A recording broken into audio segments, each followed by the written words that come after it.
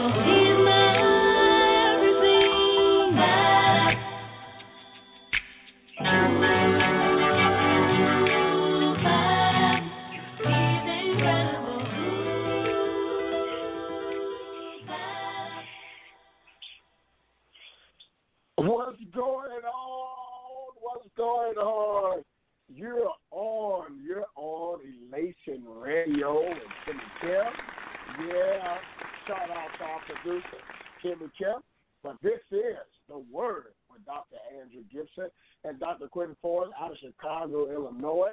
We are excited to be on with you. And this is the first of November, and we just finished Pastoral Month. So today I figured it would be very important that we talk to the people about why do I need a pastor? Why do I need a pastor? I'm excited to have my co-host on with me, Dr. Quentin Forrest. Come on, speak to the people, Dr. Forrest. Blessings to you, my friend. Praise the Lord. It's good to be here on the radio once again, talking about how important it is to have a pastor, to have a leader in our life. So I'm honored to be on once again on this 1st of November, almost the end of another year. Man, you're talking right. Almost, I can't believe that we're almost done with 2018. Man, it seems like we were just at the church having an amazing service and all white, praying for people, prophesying, laying hands, allowing God to use us, and now here we are at the end of another year, almost back at the same place again. But we're thanking God for all the miracles and signs and wonders that happened this year, because it's been an amazing year, man. Amazing year, ups and downs, but definitely more good than bad. Glory to God. So we're thankful for that. So listen, Pastor Forrest, as we get right into this, we're going to jump right into this with these next maybe 20 minutes that we have. I want to just really jump into this, and I want to teach the people and tell the people why is it important to have a pastor? Why is it important to have a pastor? Now, Pastor Forrest, we just finished up our radio show a few weeks ago dealing with fathers and sons. But now I think it's important that we home in on the importance of having a pastor. Why is it so important that we have a pastor? Because Pastor Forrest, many people these days, not only do they not go to church, but they don't even believe in a pastor anymore. Many people are dogging the pastors out, talking about the pastors. They're not respecting who they are and what God has placed them here for. And so, Pastor Forrest, I want you to help us tonight as me and you tag team on this thing and figure out why is it so important that everyone have a pastor. Talk to us, Pastor Forrest. Well, Pastor Gibson, I can kind of understand a lot of people that have had issues trusting in our leaders and pastors, and a lot of them are not being good examples. Why? But we want to let the world know that there are good leaders. There are some good pastors out here. There are some good teachers out here, and there are some out here that's really concerned about the people of God. The Bible says, how can we hear without the preacher? How can the preacher preach except he's been sent? How beautiful are the feet of those that preach the gospel of the good news. There are some good leaders out here. And then the word also says the steps of a good man are ordered by the Lord.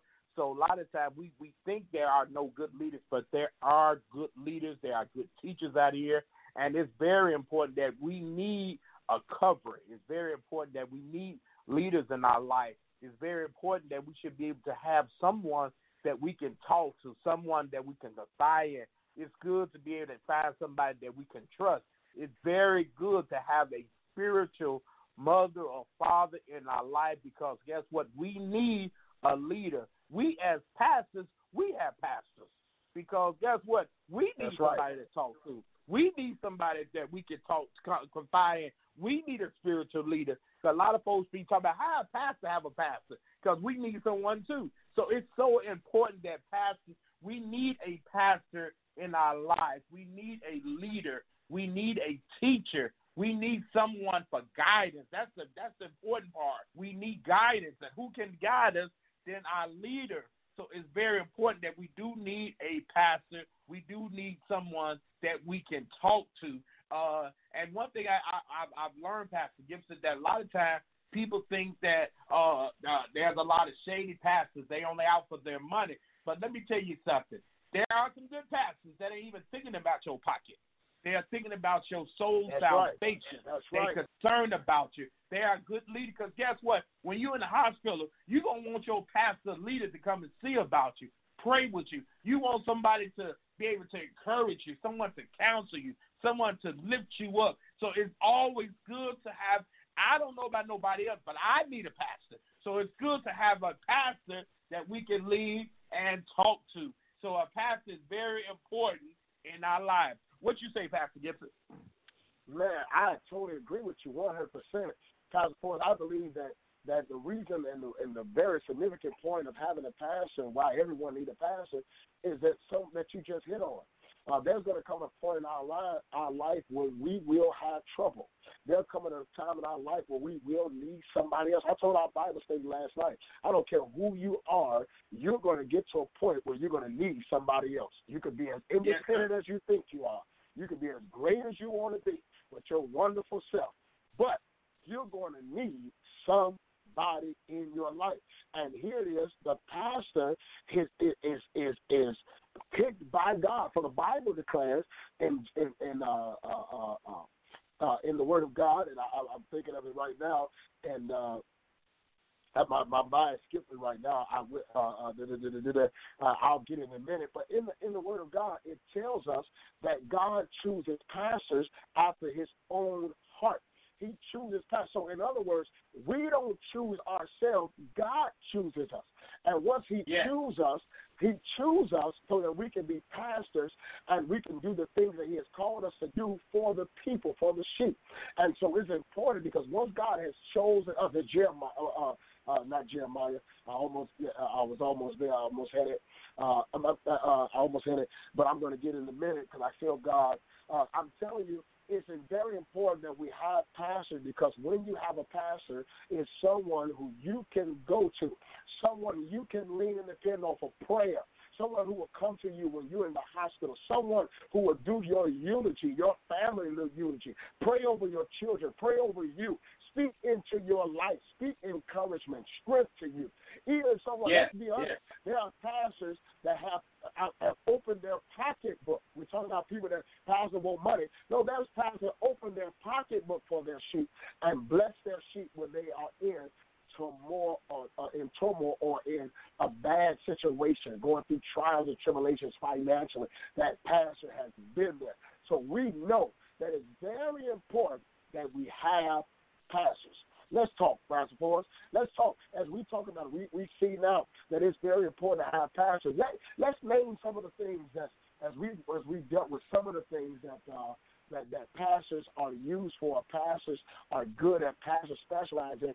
Can you think of something that pastors really don't get credit in, but they do a lot of? Can you think of something that a pastor, he don't get credit, we don't really make that a part of his duty, but the people pull on him for certain things. They pull on him. Can you think of something that you've been pulled on as a pastor that may not have been a part of what people think that you do, but you found yourself doing? Well, one of the things they do, they call in the middle of the night. They will call you, and we as a pastor and a leader, we have to make ourselves available to the people. And a lot of times people don't understand that a pastor's job is 24 hours, 7 days a week. And if they call us in the middle of the night, we get up and we answer that phone. We go to the hospital. We go wherever we need to go, we go. When they pull on us, that's what a good pastor would do. Go to the nursing home, go to the hospitals. If they just want to talk in the middle of the night, a lot of times, we wake up, we got to be that ear. We got to pray with them. So we a lot of times pastor's job go unrecognized. And I would say, Pastor Gibson, that you are a good pastor because I've seen you work, I've seen you give, I've seen you do. You went over and beyond. I mean, I've watched you how you have given, and I mean, a lot of times you don't even get your money back, but you give it from your heart. You be a blessing to the people. You're going out to different places and doing, and that's why people don't understand when you have a good pastor, you got some jewels there. And so we praise God for it. And that's why it's so important that we got to know that we do need leadership. We need guidance. We need a pastor. Just like you say, for funerals or weddings or, don't just, we are pastors, so everybody needs somebody to lean on. It's just like we as kids. Our kids, we run to our parents. So when we get older, we got to have somebody we got to run to, amen, in our pastors. Come on. Them. And what I love about is that when you find a good leader and a good pastor, and you know what? I love this about God. He said he would give us pastors after his own heart. So he will give us a good pastor, a good leader, and he will lead us to the person. But guess what? Just because you might see the pastor might not be perfect, that don't mean he's not a good pastor. Because a lot of times people look at the pastor, he done messed up because we saw him hug somebody wrong. Baby, let me tell you something. the devil would play tricks on you. We got to learn, if God give us a good leader, you got to learn to say, you know what, our pastor have flaws just like everybody else. But guess what? If God gave you that pastor, love on that pastor. Pray for your pastor. Even if you think that he's not doing what he's supposed to do, pray for him. You keep him lifted before the Lord. The same way the pastor prayed for you, you should be praying for the pastor. Because guess what? We all need prayer. Amen. And the other point I want to bring out, is when the children of Israel, people don't look at it, but God gave them a pastor. Because guess what? They was in turmoil in Egypt. They was going through, so God sent them a leader, sent them somebody that led them out of Egypt. God took them out. Even when they complained, even the church folks today, they complain. Moses still stood there and say, stand still and see the salvation of the Lord. He was a pastor to the people. He was a teacher to the people. And even when they acted up, he got angry, but guess what? He still loved on the people. He still preached to the people. He still talked to people. So guess what? There are pastors in the Bible that have showed good leadership, and guess what? There are good pastors today. What you think, Pastor? Yes, sir. Well, let me say this. And, many times when people come on, they give you accolades or say good things about you. Many people jump to say something great, but not really meaning it. But I want to say that, Pastor Forrest, you have been an amazing pastor as well, because all the things that you have attributed to me, I've seen you do as well. I've seen you come out your pocket and bless people. I've seen you do funerals and then get paid for it. I've seen you do weddings and then get a dime for it. I've seen you go to hospitals after you come from work, working a 9 to 5, and come to hospital. Matter of fact, I've been to some of the hospital visits with you, to people homes who have called you while you may have been in the middle of dying or in the middle of having a good time, but you have to stop right what you're doing, right where you are, and say, hey, we'll hold this off and let's go and take care of our member, one who loves us, one who trusts in us.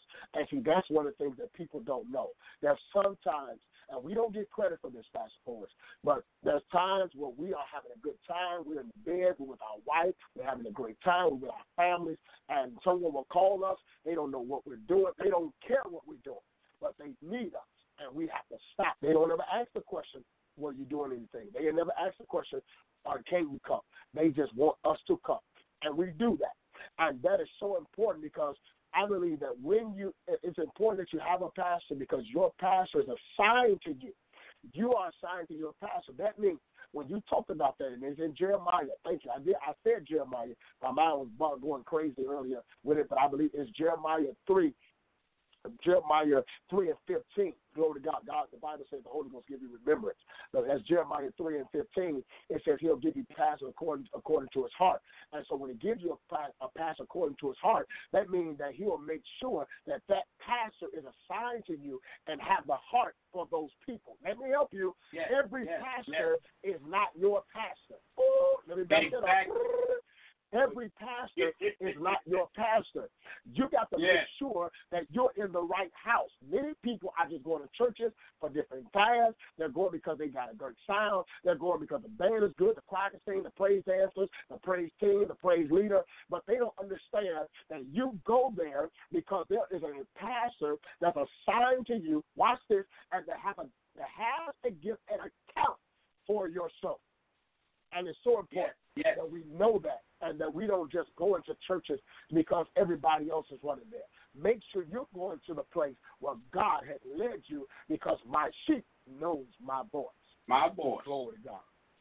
And a stranger they would not follow. And come on, talk to us. It's important. It's important to have good leadership. And we don't pick pastors because our friend picked a pastor. We don't pick or follow folks because they say that you got to get to know and make sure that's where God sent you. You got to make sure that that's your leader. Because a lot of times people join churches because they following their friends, and they talk about or the boyfriend and girlfriend. They go on because of them. But when they break up, they gone. They gone. They done left the church. But if God sent you there, I don't care if you break up or whatever happened, you're going to stay right there, because you're going to say, this is my pastor, this is my church. I ain't going nowhere. Whether we don't be together or not, I'm going to stay right here because God gave me a good leader. He gave me a good teacher. Because a lot of times you'll be running from church to church. I'm trying to find my pastor, and God done already gave him to you, and you steady going somewhere else instead of being up under your leader. And guess what? There's a lot of wolves out here. We'll be thinking that I'm preaching just because he sounds good or preach good, but that does not mean that that's your preacher. That don't mean that's your pastor. God said, here again, you just quoted that scripture. He will give us pastors according to his heart. God will give it to us. But guess what? When he give it to us, you don't get no attitude when that pastor tell you you're wrong. Because a lot of times we'll run and leave church or leave that pastor because the pastor started telling you your wrongdoing. A good pastor going to tell you when you're right. A good pastor going to tell you when you're wrong. Because guess what? The word said, whom he loved, he chastised. So guess what? You know you got a good pastor because the pastor going to tell you, say, hey, that ain't right. That ain't of God. Hey, come on. You're talking right. Amen. Because if you take the pastor, because he always prophesied to tell you, I see money coming and I see this, that don't mean that's your pastor. But a good pastor going to tell you, hey, stop whoremongering, stop lying, stop cheating. The pastor is going to lead you in the right direction. You want to make sure that I'd rather have somebody that lead me right than to have somebody lead me to the fire. Because guess what? I don't want to go to hell, but if I'm under the wrong teacher, guess what? I'm going to hell. So I want to make sure I'm under the right teacher, under the right leadership. So that's why it's so important to make sure that God gave you that man or woman of God as your leader, your teacher, your pastor. And when they give it to you, stay right there. Don't run. Because if you study the scriptures again, scripture talked about when when the people, they wanted they wanted a king. And God gave them one. They gave them Saul. And they've been complaining ever since. If they had just waited on God, God would send them the leader that they want, that they need, not what they want, but he'll give you what you need for that season. So what do you think on that, Pastor? My goodness, man, that's good stuff. Listen, and you know what? You made me think of something that I think I wanna make. This may make a lot of people mad, but I want to put something out there. Here's what I think, Pastor Forrest. Mm-hmm. I think we should stop looking for churches and look for a pastor. I just said so. You ought to say that again. We need to stop looking for churches because you can go to a church and they will have all the church things together. They will have the best ushers. They can have the best praise teams. They can have the best catchers and prophets and all kinds of stuff, the best band. The band can be second to none. But if that pastor is not anointed to pastor you, you're in the wrong place. I don't care how great it was. I don't care how much you danced. I don't care how much you enjoyed it. If that pastor is not assigned to you, you're going to be miserable throughout your Christendom. You're going to be upset. Yes, sir. We need to stop going. And see, I want to emphasize that, Pastor, because what's happening is people are going to churches and they'll stop by somebody's church and say, oh, well, I like the pastor. He was amazing, but I didn't like the band. Or the pastor was so great, but I didn't like the praise team. Or the pastor, he had a word. That word hit me right where I was. I felt like he was in my living room last night when I was dealing with what I was dealing with. But I don't like the ushers. You're not there for the ushers. You're not there for the praise team. You're not there for the band. Because you need someone that is true and that God has assigned to you to come. Because remember, with that, I can't get away from this. When God chose that pastor on his own heart, that means that pastor has to be the pastor who is going to be the one who imparts into you and get you to your next level. Not that band. Not that praise team. Come on. Glory to God. I feel something here. And I'm starting to feel excited about this thing. Yeah, because I see our time is winding up, but it is so true that God would give you the right leader, because when you get a right leader, one that really loves you, he's going to tell you the truth. A real leader is going to make sure that they tell you what you need. And guess what? You can have a good band, you can have a good usher, you can have good board, good choir, but if you don't have a good leader, all you got is a good band, a good leader. But guess what? You still need that leader. You still go, when the choir get through singing, usher still get through, usher, the band get through, what you going to do afterwards? So you need that leader. You need that guidance. Right. You need that word. You need that teacher. Go back here again with the word. Say, how can you hear without the preacher? So you got to make sure that God sent you somewhere where they're giving you a good word, giving you a good teacher, and giving you what you need. Somebody that's going to love on you for who you are and where you are in your life. Because guess what? When we come to a leader, a good leader going to love you where you at right now. And then they're going to groom you to where you need to be at. That's what a good leader will do. They will work with you. Say that again. Say that again. A good leader will love you where you at in your life. And then they will groom you to what you need to be in your life. So that's what a good leader, a good teacher would do. They won't look down on you. They won't judge you. They won't put you down. But they're going to love on you, and they're going to do what they need to do to put you to the next level in your life. That's what a good leader would do. A good leader ain't going to get jealous of you because you might got a few dollars more than him. A good leader ain't looking at your money. But a good leader was concerned about your soul. That's what a good leader, he's concerned about where God wants you to be in your life. So, man, this is good tonight. This is very good tonight. Oh, my goodness, man. This has been really – I want to – and I know our time is rolling up. Listen, I want to hear something that you said. You said a good leader is going to tell you the truth. Yes. That cannot be overlooked. Yes, a good leader will tell you the truth. That means, watch this, there's times where you're not going to like what he got to say. Yes.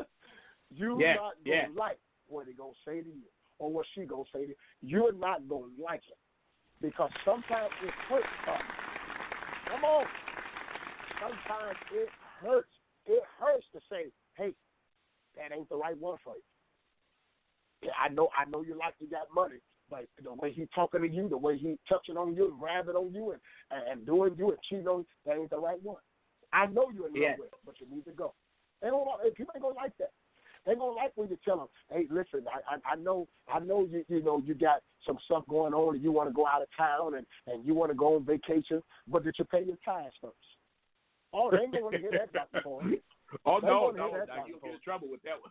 They ain't gonna hear that. They don't want to hear when you tell them, hey, listen, I know these are your children, but you know that's not the right thing for them to be doing. You know they shouldn't be doing that. Oh, they will curse you out. Yes. They will get upset. So you got to make sure that, first of all, you got someone that's not just a yes man, but he's going to tell you what's the truth, the unadulterated truth, so help him God. And when you got somebody that's going to tell you the truth, you've already hit the mark where you need to be because guess what? Whatever you got going on, he's going to put you straight because you said it, Pastor Ford. He's going to love you where you are, but he's going to build you up to get you where you need to be. Exactly. Glory to God. You have the last words, Pastor Ford.